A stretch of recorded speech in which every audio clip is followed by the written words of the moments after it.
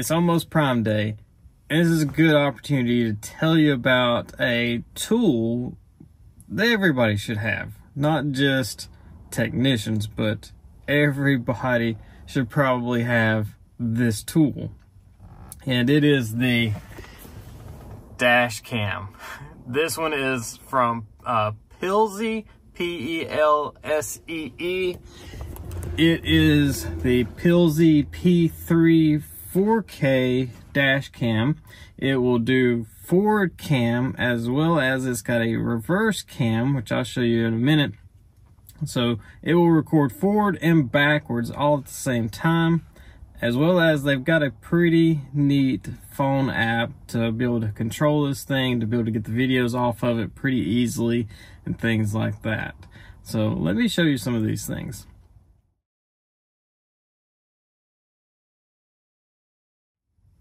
So first off, we'll just show you the main unit.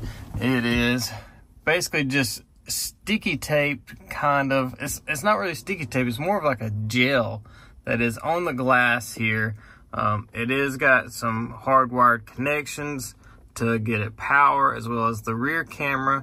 And right now I have it set up to where it shows me the rear camera, but it'll also, you can make it show you the front camera. But since I can't see out the back, I kind of use this as a rear view mirror kind of thing, because that rear view mirror doesn't really do any good.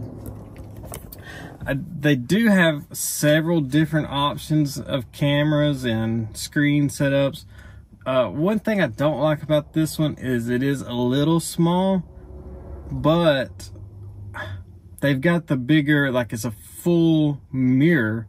And that is actually what I wanted, except Ford has this, and it would have been, the camera would have been like right here. So it would have been shining through that.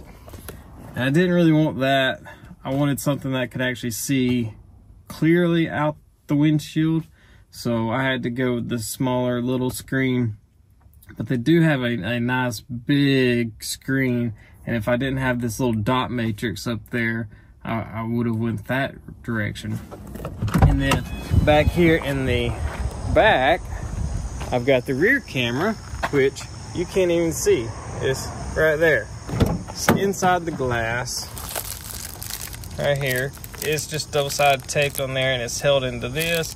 And this is also adjustable. You can aim it however you need to. It's got little click detents in there to where, like, once you angle it a little, it'll kind of like lock in that position. But yeah, it was a pain to run the cable through this door. Most doors or hatches, you'd probably be on like a trunk where you've got just a hatch. It would be much easier than how I had to run through that. So there is a cord you have to run, of course. It's not wireless. But if you're a technician or something like that, I'm sure that's not really a big deal for you. The cable, I had to run it across the top up through here. And there is some extra slack in here too. So even if it was a bigger vehicle, there's still plenty of cable to get from the back to the front.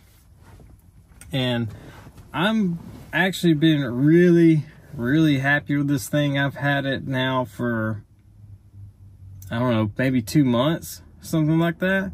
And one of the main reasons why I got it is I've got a buddy that does mobile diagnostics and programming stuff too. He's out in Texas, I think in the Dallas area is where he's mainly at. And man, I'll share some clips from him here of just some close calls.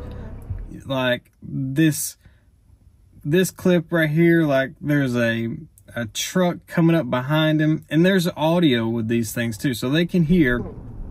And on the audio, you can hear he clearly has his turn signal on. You can clear hear click, click, click, click. And this truck, like, just comes flying up on him, honking his horn like he's doing something wrong. But clearly the truck wasn't paying attention. So that's a close call right there. And then in this clip, his truck actually gets hit by this other truck pulling a trailer, and that guy told his insurance that my buddy hit him. And clearly in the dash cam recording, you can see he is sitting still, not moving, and this trailer just scrapes the back of his truck. Like, what? Like the insurance company wasn't going to pay it first because that guy said my buddy hit him. Clearly a lie. I mean, so that was really the things that prompted me to get a dash cam, because man, you just never know what's going to happen out there. So many crazy drivers, so many accidents. It's more or less just a protection for me, so I can have video evidence front and back of if something was to happen, you know, I have it recorded. So let's say something does happen like that and you need to get that recording. Well, on the app here, y'all guys will be able to see the screen capture from my phone here. If I can sit my phone somewhere where I can do this. I do have the unit up here set in, come on, focus. I don't know if it's gonna focus, but it's in mile per hour. You can always see the GPS speed and everything. There we go. The date, the time, the mile per hour. But on the app, for some reason, it doesn't have it in mile per hour. It has it in kilometers per hour. I do need to send in a thing, because in the settings, I've not been able to figure out how to change that in the app here. But on the camera is in the settings to change that. So I don't know where it is in the app, but it's really not that big of a deal. When you go over to your save files, these are all what's on the SD card of the camera. There is this tab that says locked, and these are, I had the settings, there's a crash detection on this thing. So I had the settings set really high at one time to where it would record and log some of these things. And basically once it saves these, they are locked on the SD card until you delete them, like actually delete them. So these are all just me driving around and hitting hard bumps, and it would trigger one of these things or something and save and lock that file. Apparently here I am doing something to a truck, and I made it do it, because you can see me walking around the back of it. I actually do know that they got just like a rough drive-in, a rough road. So I have it set to save like 2-minute or 1-minute clips. Like every clip is broke down into 1-minute sections. Keeps the file smaller, makes it a little bit easier to look through things. So I do like that. Things that are just on here, you can, I thought I had one saved somewhere.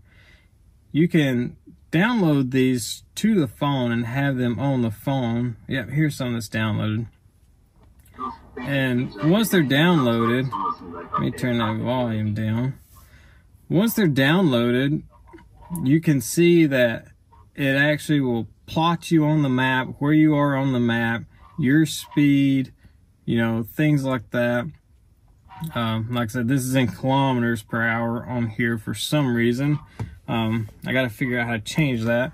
But this would be like the forward looking camera, and you can see that's a really good picture. And if I turn my phone sideways, you can see the full screen version of it.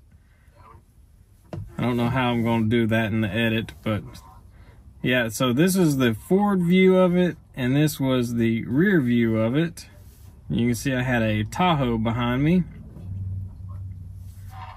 So, yeah, I mean, I'm really actually pretty happy with this thing. I will get these clips pulled off of the SD card and actually put them on the computer as well, and see if I can get like a quality difference in it. I haven't done that yet. I've only looked at them on the phone. I've got to figure out how to separate the GPS data from the video data and stuff like that still. So I'll figure that out before I get this video posted, or I may not be able to if time doesn't allow, because I got a lot of stuff to do today. But overall, if you do a lot of driving, especially in some of these bigger cities, I mean, people are crazy out there. Get you a dash cam of some sort to record, you know, not only the front but the rear. And that's really why I went with this camera, to see front ways and backwards. They actually have another version where it's forward, backwards, and then there's a second camera on the inside looking inside the car. I didn't really need that. It's not really something I need. But yeah, they've got tons of options, and so far the camera has been working flawlessly. I thought, I was kind of worried when I first put it in here. This thing, it does get pretty warm to the touch, like especially up here around the SD card. It gets pretty hot. So I was kind of actually worried about the heat, especially being here. Sometimes inside this van during the day, if it's not running, it gets extremely hot. But so far, I've not had any issues with it turning off because of heat or anything like that. The little gel thing that they use to hold this on the windshield, it's there. It hasn't moved, it hasn't failed, it hasn't done anything. It's exactly where I stuck it. So really, actually real happy with this thing. So if you're looking for Amazon Prime Day deals, this is one of them. I'll leave a link to it down in the description. And if the little screen and stuff isn't what you want, if you want the big full screen, look for them. They've got them on there. They got plenty of other versions of this thing. But it's really good. So thanks for watching, everybody. We'll see you guys later.